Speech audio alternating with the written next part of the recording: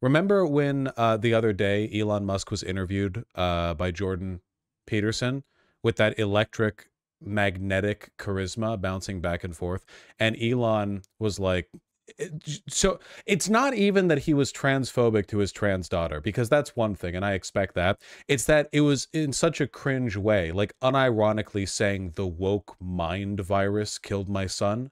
Like it's so indicative of a person who doesn't have any real thoughts or opinions, but just consumes and regurgitates like the memes and Twitter feed dreck that he consumes, and it just like it completely shapes his personality. You know, I got tricked into supporting gender affirming care. Anyway, his daughter did a big thread on Threads, the screenshots of which have gone gangbusters here on Twitter. So, you know, and she says, and we stand, by the way, we do in fact stand. Can you imagine how emotionally distressing it must be to have your hyper oligarch father publicly dead name you, whine about you, say you were tricked into supporting her, say that she's dead to you, etc., you know?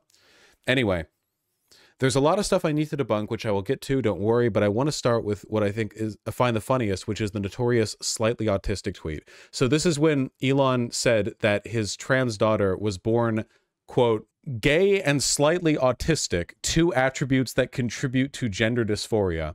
I knew that from when he was about 4 years old, and he would pick out clothes for me to wear, like a jacket, and tells me it was fabulous, as well as his love of musicals and theater, but he was not a girl. And Vivian says, this is entirely fake. Like, none of this ever happened. Ever. I don't even know where he got this from. My best bet is that he went to the Milo Yiannopoulos School of Gay Stereotypes and just picked some at random and said, good enough, in a last-ditch attempt to garner sympathy points when he's so obviously in the wrong, even in his own story.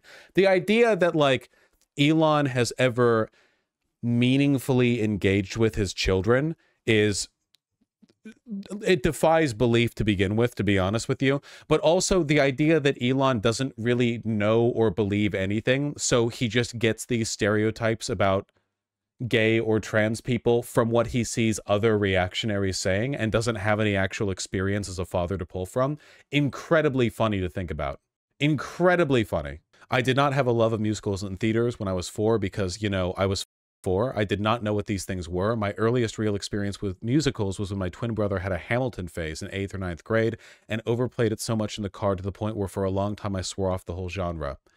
I never picked out jackets for him to wear, and I was most certainly not calling them fabulous because literally what the 4-year-olds love to say fabulous, by the way.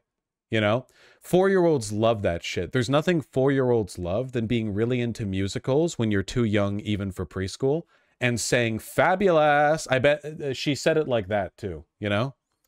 I did not use the word fabulous when I was 4 because, once again, I would like to reiterate, I was 4. Like, this is so obvious, I don't think it even warrants explanation, but apparently people believe this nonsense, so here I am. So here I am.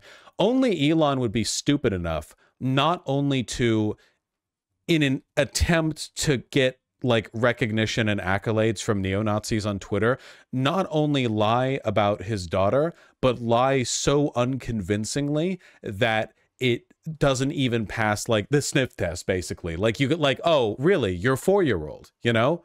That's what was happening. That's crazy. It's wild to think about, like, that he's stupid enough to think that would pass. The entire thing is made up, and there's a reason for this. He doesn't know what I was like as a child because he quite simply wasn't there. And in the little time that he was, I was relentlessly harassed for my femininity and queerness. Yeah, that tracks. Obviously, he can't say that, so I've been reduced to a happy little stereotype fagging along to use at his discretion. I think that says a lot about how he views queer people and children in general. As for if I'm a woman, sure, Jan, whatever you say. I'm legally recognized as a woman in the state of California, and I don't concern myself with the opinions of those who are below me. Obviously, Elon can't say the same because in a ketamine-fueled haze, he's desperate for attention and validation from an army of degenerate red-pilled incels and pick-me's who are quick to give it to him. Go touch some grass. And then someone else replies, extremely shocked to hear this douchebag is a liar. Hope you're not too bothered by what he says about you. And Vivian says, I'm not, lol. I've just started to find it funny at this point. Calling me dead on a podcast with Jordan Peterson, of all people, while basically admitting you have zero reading comprehension by saying you were tricked into signing documents that you read over multiple times is basically a parody of itself. Like, it's honestly camp.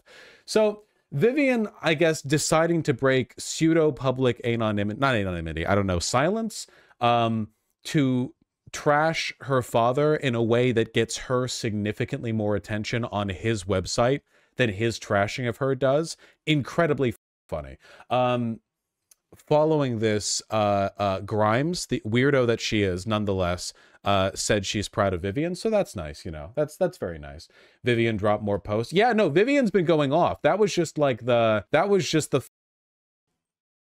mean, why not, right? Interesting to see conservatives' reactions to this, where I'm being treated as both a helpless victim of some elite cabal of neo-Marxists slash trans activists slash insert buzzwords here slash whatever, who was cruelly scooped up and taken away, yet simultaneously as some vindictive master manipulator, quote, tricking Elon into signing documents that he had read. Because in order for their worldview to make any sense, both of these have to be true at the same time. Obviously, this doesn't make any sense whatsoever, so I'm being both infantilized and villainized. Because this anti-trans crusade was never about protecting the children. It was about trying to justify conservatives' own outdated and ugly prejudices by shielding it behind even the most fragile of barriers. I'd be worried about her, honestly, like in a security sense, because I feel like, you know, given how insane Elon supporters are, you never know, right? She's well-spoken. Well, she is, yes, but she's also just not Elon. Every public interaction, everything he says and does, Elon just comes across low IQ. The only reason anyone thinks otherwise is because he's wealthy and powerful. That's literally it. That's all. By the way, I looked to see, like, to sort of gauge his intellectual caliber, I looked to see what he was up to. He last tweeted 51 seconds ago, and it's responding to a Truth Social post from Donald Trump. Truth Social, which he uses, by the way, because Donald Trump pridefully refuses to use Twitter after having been banned by it, despite Elon unbanning him and begging him to use the platform again. To which Elon says based. Insane, exclamation point, exclamation point. Don't send them to school in California. Ah, right, because Elon has experience sending his children to school in California, and they ended up, like, roasting him on Threads. From America First Legal, what is the Biden-Harris-Edmonds illegal CBP1 app? Wow, this is crazy. Exclamation point, exclamation point, exclamation point. In response to Vivek Ramaswamy, wise words. I read Jane Austen. So anyway, yeah, he you know, again, like people who believe in meritocracy see things as always. I know I don't have much to say, I guess, really, other than like repeating what Vivian said, but to be honest with you, she kind of said it, didn't she? I really hope that Vivian keeps with it, by the way, because one thing that Elon, very much like Donald Trump, Elon is an oligarch with a very fragile ego, and I genuinely think that it would be very disruptive to him to have a child constantly needling him from afar, you know? And it is very funny that in like a Daily Wire published interview with Jordan Peterson, that interview and its contents have been largely ignored. The only thing, guys, have you seen any content from that interview except for people criticizing or Republicans celebrating his disgusting language about his daughter? It was a 2-hour interview between Elon Musk and Jordan Peterson. Yeah, it didn't get much traction, probably because it was boring as shit. I looked at it because when I was going to go over it, at first I thought I'll go over the whole video, of course, because content, homie, I can just sit here and like, you know, like, I don't know, junk it, and by it I mean my peepness, for 2 hours and get donations. I love that. I love free money. But I take a look at it before stream starts and I'm like, okay, so what is it like exactly? It's boring. It's incredibly boring. The whole thing was really, really, really genuinely extremely uninteresting. So the Twitter clips, we go. And it seems everyone else agrees, which is the reason why that's the only shit that gets rebroadcasted. And that still gets less attention than Vivian roasting him on Threads. It's nice. It's nice. I don't know. Anyway, we're all Vivian stands here. She's a young trans woman, so I guess I preemptively condemn the weird Hearts of Iron 4 interest and I don't know, the specifically bad opinions on certain video games. I don't know. You know, it's just covering my bases. We support her broadly. We distance from some things ourselves. It's fine. We wish her the best. There was an NBC interview with Vivian in addition to the Threads post. He's activated his daughter. Elon Musk's trans daughter, in first interview, says he berated her for being queer as a child. I think he was under the assumption that I wasn't going to say anything and I would let this just go unchallenged, Wilson said in a phone interview. Wilson? Oh, that's the last name. Oh, right. Because she completely cut herself from Elon legally. Like she hates him so much that she went to the court and like, yeah. Okay, as you see. Because Wilson's also a first name, but it's not Vivian's given dead first name. So I was curious, like, what's going on here? If we found new and innovative ways of dead naming, I don't know. I'm just making sure. I wouldn't expect that from this article, but, you know, just making sure. The woke mob will come at you for accidentally dead naming people. You know that? It's crazy. They won't let you say anything. I mean, who wants to be called Musk? It's a really dumb name. That's true.